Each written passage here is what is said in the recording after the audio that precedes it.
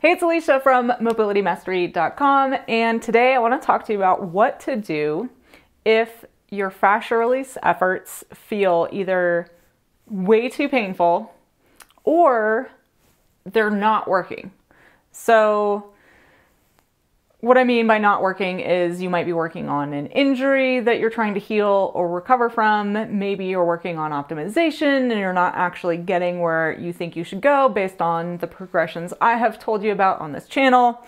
But for whatever reason, the results you're seeking aren't manifesting. So first I'm going to talk about what to do if fascia release is too painful for you, because it's a common question or an email that I get from a lot of you, or comments here on YouTube like, this looks really great, this technique you have, but I can't even put my weight on it. It's too much for me. This is not uncommon. So first of all, I just want you to know that you're not defective. It's normal. Fascia release can feel painful or intense. I prefer the word intense rather than painful, but I just decided to use the word a lot of you have been using, which is it's too painful for me to even do. What should I do? So if it's too painful, there are ways you can approach your body and cultivate capacity, and I'm going to talk about that. But first, you want to rule out a lymph toxicity issue. So even though that's the last on my list, here, talking about what to do if it's too painful, it's actually the first thing you're going to want to rule out. Because if you have a toxicity, a systemic toxicity or lymph congestion issue, I can tell you from personal experience, having gone from somebody who had really healthy fascia, loved the way it felt. I love the way fascia release feels usually. It's never felt too painful for me. It feels good. I actually like it. A little bit weird. I would say about 25% of people or less like it. The rest don't think that it's pleasant. But I went from someone who enjoyed it to it being almost intolerable when I experienced mercury poisoning and then some detox symptoms as it was moving through my lymph system and moving out of my body. So if you have lymph congestion, then you could experience getting on a foam roller and it being really, really, really painful. So how do you know if it's that? Well, it's been my experience that lymph congestion in the superficial fascia. So first of all, I should probably clarify for you real quick that your lymph system actually lives within your superficial fascia. So that means the fascia that is closest to your skin. So when I'm grabbing my arm right now, I'm actually grabbing the lymph fluid and everything in it. And what's under there is the deep fascia in the musculature. So anything that you can grab that's on top of the muscle, whether it's your arm or another area of your body, is going to be that lymph superficial fascia part of your body. And if when you put your weight on a foam roller or a lacrosse ball or any other mobility tool, and it's you can hardly put any weight on it, as soon as you make contact, it feels tender and sore and just really, really painful to the touch. But tender and sore are the key words for me that indicate a potential lymph or toxicity issue here. If it feels that way through a lot of your body, then I would definitely suspect a toxicity issue. Another way of maybe looking at this to rule it in or out is, how many of your household products are organic or non-toxic? And I'm talking everything from the dish soap that you use, to your hand soap, to your shampoo, to your laundry detergent. How much of your household is non-toxic versus toxic? Because if you take a look around your home and your life, if you can identify toxicity there and you have this really sore, tender, painful, superficial fascia and lymph, then chances are really high it's a toxicity issue. If you're somebody who maybe, like me, tries to live more naturally and more organically in the home, and you still have this, then I would assume something more environmental. So for me, it was mercury toxicity airborne mercury toxicity in my case, but you could have toxicity show up in numerous ways, everything from mold to the food you're eating, antibiotics and pesticides, etc., to maybe you live near a golf course where they spray pesticides really prolifically, right? So it can be a little overwhelming to start looking at that, but I want you to rule this thing out first, this lymph toxicity issue, before you try to do all these other things, because this really might not apply to you if this is your issue. So you want to rule that out first, because you're not even gonna know how your normal fascia feels to you upon compression and movement. You know, that compression and sharing that we're always trying to do here at Mobility Mastery, until you can get through that superficial layer. So that has to happen first, if that's you. So I have additional videos on this channel that talk about lymph and superficial fascia and how to use lymph drainage and lymph massage and fascia release for, you know, moving lymph out of your body. So that's not the purpose of this video. But if that's you, I would search my channel for that, and maybe we can link one of those videos under this one for you as well. So you'll want to rule that out first. I hope I was clear on that. If you've ruled that out and fascia release itself in the deep fascia, the musculature, is painful to you, like too painful to go through the movements that, you know, I or maybe someone else is showing you how to do on a foam roller or a lacrosse ball, these are the things you're going to want to try. It indicates to me that there's minimal capacity here, and no judgment from me. This is like, I want to look at this objectively with you. But it does indicate to me that there's a minimal capacity to be with uncomfortable sensations and perhaps even emotions. So you would want to cultivate that capacity. How do you cultivate that capacity? Well, the first thing you're going to want to do is just get on the foam roller or a ball with zero intention to release fascia. Your only objective right now, if this describes you, is to feel what you feel.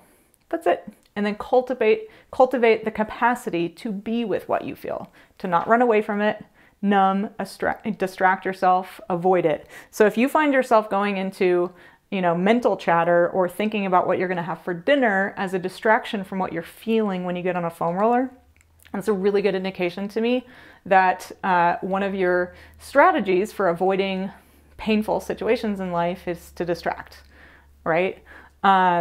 So you'll want to just notice what happens when you do this practice. It is a practice of being with sensation. And the greater your capacity to be with sensation of all kinds, uncomfortable and pleasant, the greater your capacity to effectively release fascia, optimize your body, and move on with your life, right? And spend minimal time here on a foam roller or releasing fascia. But if you're new to this, or you're new to cultivating capacity to be with sensation or even uncomfortable emotions, because they do kind of go hand in hand, you're just starting out, and there's nothing wrong with that. Everybody has to start somewhere, and it's about building that capacity. So it's about committing to the practice. Once you do compression only, so, you know, you can use every technique that I have here at Mobility Mastery, and instead of following my instructions for movement to release fascia, you're just going to do the compression. So whatever my starting point is in the video, start there and don't move. Feel. Once you feel like you've cultivated that capacity and you've built it up a little bit and you want to try something more, then you go to slow movement.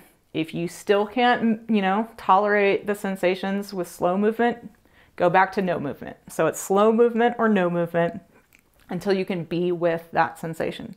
So you're building up capacity to be with the sensations there.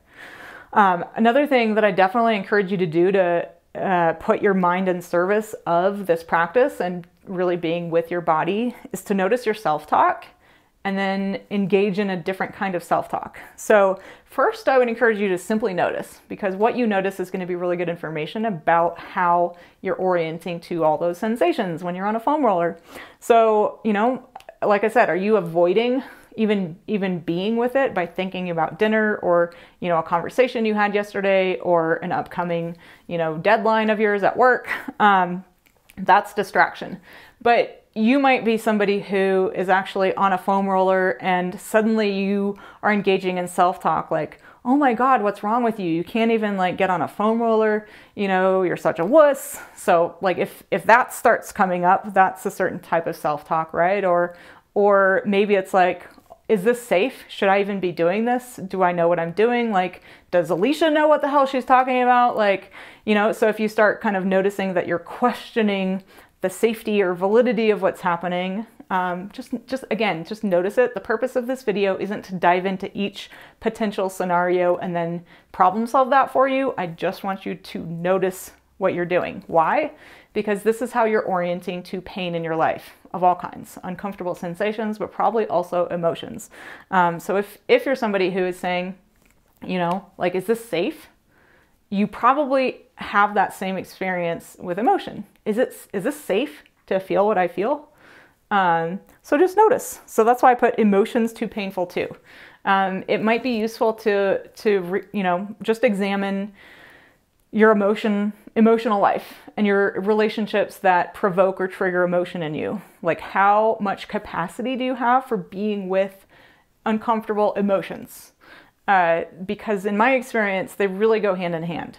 Your capacity to be with uncomfortable emotions is going to be the degree to which you can have capacity for being with uncomfortable physical sensations like fascia release. And what's so amazing and fascinating to me about fascia release is this is a really, really direct route of contacting what's living in us, including at the nervous system level, which contains a lot of reactivity patterns and how we deal with hard things and potentially stuck emotions in your body. So it's a really direct route that avoids the mind and goes straight to the source. So it's really useful information to find out what happens when you contact your body just with compression, not even with the goal of doing fascia release, right? And then you can use that information to grow your capacity, to evolve, to change some of those patterns if you want to consciously change them. And I have resources on this channel to help you do that. That's not necessarily the purpose of this video. And you know, that last bullet point, again, you just want to rule that out. So if you think you've ruled it out and you've gone through these, or, you know, none of this is sitting, like you know about yourself that you have a high capacity for being with emotions, then I might come back to lymph toxicity and just double check yourself on that. All right. And I guess I want to end on just reiterating, because I've already said it, but I want to reiterate again.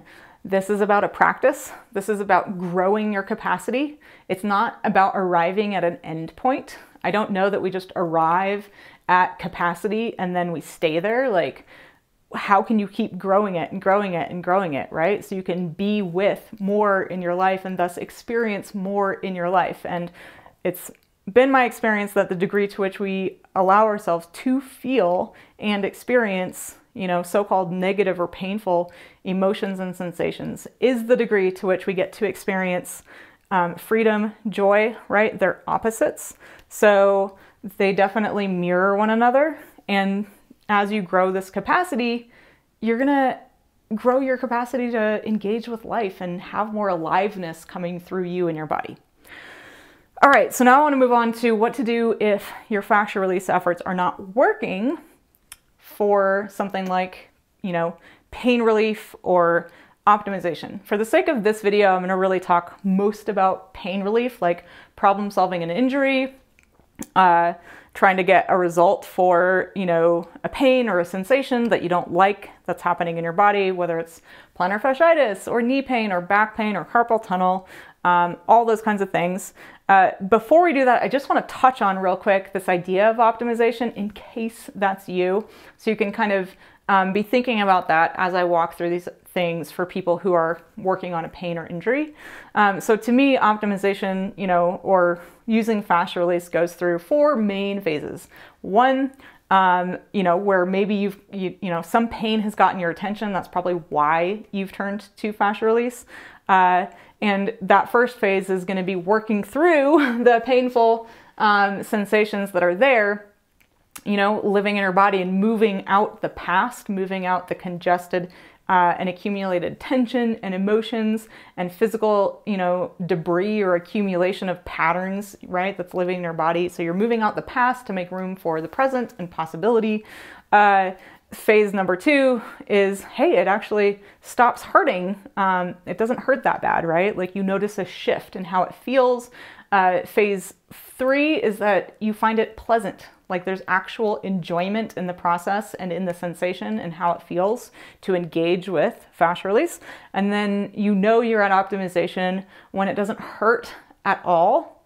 And just a quick note on that, there are some people out there who don't feel much in their body. And it's not because their fascia is healthy, it's because they've actually shut off their ability to feel because feeling became too painful, and they banished sensation and emotion from their life and have arrived at a point where they can get on a foam roller, it doesn't hurt. I can stand on them and it doesn't hurt because they've learned to shut off those sensations and emotions. So I'm not going to dive into that. I just had to touch on it here. But like I said, I want to talk about what to do if fascia release is not working for pain relief specifically as a starting point. So if you've tried, you know, I'm going to assume that you've tried numerous things. Hopefully you have, right? So let's say you landed on a video of mine or a blog post for plantar fasciitis and you tried that video and maybe didn't get a result, or maybe you got a minor result and then your pain came back. Maybe you tried another, you know, video or technique of mine. Hopefully you've tried a few things. So as a starting place, I would just say, if you try only one thing and it doesn't work and you are like, fascia release doesn't work for me, examine that. I would like to challenge you on that because, you know, this isn't a magic wand. It's not something you just do once and you get a result. And just because you went through the motions of it, you deserve the result. I'm going to talk about kind of why and how to engage with what's happening as we move through these. It's, you know, like pain relief isn't, it's a little mysterious. It isn't black and white. There's a lot that goes on with pain and pain relief. So, you know, find another video of mine that helps you understand pain. That's not the purpose of this video. So this might come under the bullet point here of getting curious. So if you've been trying a lot of things and it's not working, a lot of fascia release techniques, right? And it's not working, the first thing I would really have you check in on is your nervous system. Like how, you know, whether you orient to it as too painful or not, right, may or may not be part of the equation here with the nervous system. So maybe it is, maybe you can tolerate the pain, but you have some kind of reactivity happening in your nervous system that isn't actually allowing the fascia release to take place. This is super common in my private practice with some people. It may mean that there's a nervous system protection mechanism that's getting triggered that's not allowing the foam roller, or maybe you've taken my Kinetix partner course and you're trying out, you know, stepping on each other. So it's not allowing the person, their foot, to come into your body. Or in the case of, you know, if you go to a manual therapist, maybe their hands, like for whatever reason, there's a barrier up. There's a wall up of protection against whatever this is that's trying to help you, right? Whether it's that foam roller, a foot, someone's hand. So something that's supposed to be helpful is getting assigned a meaning of threat by your body. Your body says, ooh, this is threatening. I'm going to put up protection until it's over. Whew, okay, they're gone. Now I can relax. So if there's a protection mechanism happening in your nervous system, you're not really going to get the benefits of fascia release, and thus no change is really going to take place at the physical level. So I definitely examine your reactivity. Are you bracing against the fascia release, right? Are you like squeezing your muscles to kind of push out whatever tool is trying to come into your body, whether it's a foam roller, a lacrosse ball, someone's foot, someone's hand? Are you bracing against it to protect? Are you dissociating mentally? Are you somebody who endures hard things and suffers in silence, but doesn't actually allow the experience to be fully processed. Because if that describes you, I relate, and you could go through a massage or a fascia release session and simply endure it and experience it as a threatening experience that must be endured and not something helpful to you. That's another way it can manifest. And we could spend all day talking about the nervous system and the many ways the nervous system engages protection. That's not totally the point of this video, but you're going to notice it based on, again, it's just this word reactivity. So are you yelping? Are you screaming? Are you unable to be present for and actually feel and be with the sensations? If that describes you, you need to come over to this column and do this work first as a means of cultivating the capacity to be with the uncomfortable sensations of fascia release. However, there could be something else going on. So I want you to check your beliefs. Now, they may be currently existing below the level of your conscious awareness, so I just want to point that out, but they might not be. They might be conscious. For example, I have had many people walk into my office over the last 12 years since I've been in practice, since 2008. So I've had the chance to work with a lot of different types of people. And there is a certain type of person that will walk in my office, say almost the exact words verbatim to each other, and they get the exact same result. And the words that they'll use are something to the effect of, like, "You're my last stop. I'm somewhat open-minded, but I just want you to know I'm really skeptical. So I want you to prove that this works, because, like, you're my last hope. Like, this is all, like, this is it." Those people rarely get a result with me, like almost never. So if you have a belief that, I don't know, you're permanently defective, or, right, like, why does someone have skepticism of a potential method that could help them? Now, I'm not saying, like, there's a real difference between healthy skepticism and protective skepticism that isn't allowing you to actually do things that could help you. So just check in with that. Another example would be, do you believe fascia release can help you? It could be as simple as that, right? And there's this whole, there's the whole placebo, nocebo thing, but it's worth examining whether you've noceboed yourself in regards to fascia release or placeboed yourself, right? Like, if you don't believe it's going to work, if you're approaching this with kind of like, well, this is my last, hurrah, this is the last thing I'm going to try. This crazy girl Alicia says it's going to work, but I'm not so sure, but I'll, test it by getting on a foam roller. And no judgment from me on this, honestly. Like, I know that those protective mechanisms are there for a reason. You could be mitigating disappointment. So if you are somebody who finds disappointment to be one of the most painful experiences in life, then you will likely avoid scenarios in which you could feel disappointed, right? So if you are coming into my office, for example, or approaching a self-fascia release session as somebody who wants to avoid disappointment, that's like a tough one, right? Like, how do you avoid, like, it might not work. Fascia release isn't the answer for every pain, right?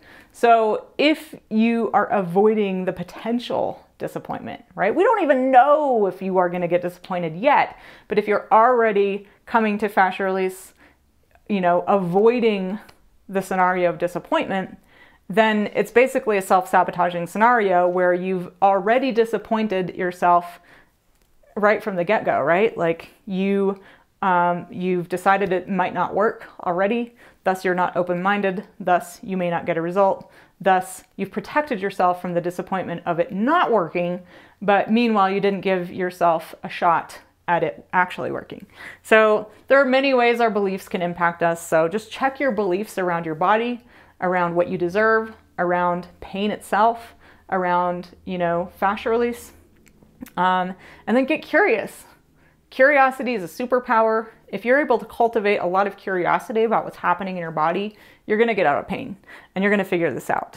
So with that curiosity, I want you to look for the root cause. And it may be purely physical, plantar fasciitis, for example. It may be partly physical and partly emotional. Maybe there's something else going on in your life and your body is getting your attention.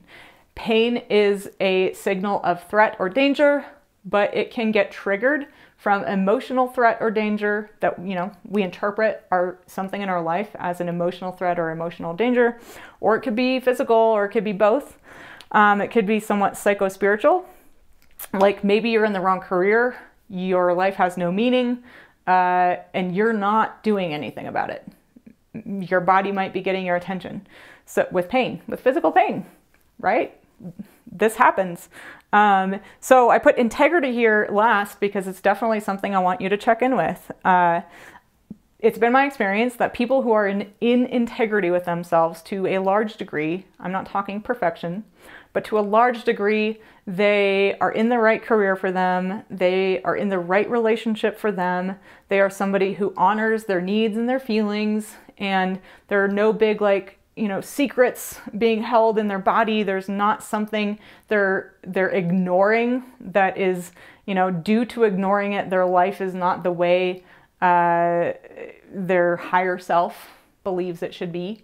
If that describes you, like if there's something in your life right now really trying to get your attention, like it could be your relationship. Like I'm thinking of a certain client of mine right now who had a lot going on physically, and there was stuff with his relationships that we talked about where he wasn't speaking up. He wasn't asking for his needs to be met. He was so scared of, the potential relationship rupture, like a divorce or a separation, if he were to dare to ask for his needs to be met, that he wasn't speaking up. And this is something that happens all the time. I have had this happen in my life. So when I don't speak up about my needs and make sure that I'm being my authentic self in my relationships and in my life, my body gets my attention. So how, if you've ruled out something in the nervous system and you've ruled out your, some limiting belief or a belief that's hanging out in your subconscious that might be sabotaging your efforts, if you've ruled out, a physical cause, or you've completely ruled out an emotional cause, just look at this word integrity and figure out what it means for you. And those three main categories for me are your relationships. So, connection and everything that goes with that in terms of emotional health and feeling connected to the people in your life and feeling authentic in your relationships. There's, your relationship with purpose, with meaning, with your work. And then there's, of course, your relationship to yourself and your body. And you could be out of integrity in one or more of those areas, and your body is trying to get your attention. So this would be like these are the main things I would have you work through before giving up. Not that I ever want you to give up. Don't ever give up. Commit. So maybe I should have put the last one there. Commit. Like, pain doesn't just happen. It's not, I don't believe it's random. I don't believe it just happens and there's nothing you can do about it, or that we're supposed to, cut it out of the body, surgically remove it, numb all our sensations and never feel pain. That's not my orientation. And if it's yours, you're in the wrong place because I don't have answers for you. So these are amazing places to go to look at why your fascia release isn't working. And I'll just say that I'm 12 years in here of this career with fascia release and pain and the nervous system, and I'm simply amazed at nature's checks and balances. Like, I'm in awe of it. What I mean by that is our physical selves, our physical body literally won't allow us to move on from something we're ignoring that is integral to our integrity. So it's shown up over and over and over. We'll get thrown back on ourselves until we face whatever that is, until we evolve it, heal it, process it, metabolize it, integrate it, and move forward. So, again, I don't know what it is. It could be a belief, a nervous system pattern, you haven't found the root cause, and then I would definitely look at integrity to help you find the root cause. And if none of that works, I'm not sure what to tell you at this point because I don't have you in front of me, but I wouldn't advise you to give up. There's always an answer. There's only so much we can do by ourselves. So I guess I would say as a final kind of prompt here, or something you could do, is to get help for either of these, right? Like sometimes it's really hard to see ourselves. Not sometimes, all the time, right? Sometimes it's easier and better to work with somebody else who can act like a mirror for us. So whether that's going to, like maybe you need to work with someone who isn't a body worker, maybe it's actually more in the realm of psycho-spiritual or emotional health, but maybe it is somebody who does work with fascia or the nervous system. You can seek you can seek health, yes, you can seek help and get mirrored to you what's happening so that someone else is kind of holding you accountable and holding you in possibility and looking at it with you with a more objective lens.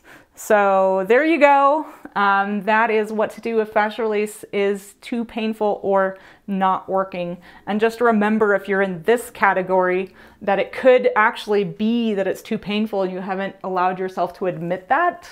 And you may need to come over here and cultivate this, you know, before moving through the rest of these. So I hope you enjoyed this video. I hope it was really useful. I felt excited to create this for you because I know it's going to help you problem solve whatever is going on in your fascia release efforts at home. So I hope you comment below this video with your favorite takeaway, one takeaway from this video. If you would do that, I would love to hear from you. Your comments are the fuel that really keep me going here on YouTube. So please share your thoughts below. If you haven't yet downloaded my beginner's guide to fascia release, then I would encourage you to do that because it's going to help you with all of this for sure. So it's just a PDF download that's got some bullet points about how to master the basics of fascia release. And then we have links that actually go to my top techniques that I encourage you to master as the basics from head to toe. So they're all in one place for you, super easy to navigate, much better than just the YouTube channel or the blog. So if you haven't gotten that yet, we'll link to it below. You can go grab that right now. Thank you so much for watching, and I will see you next time.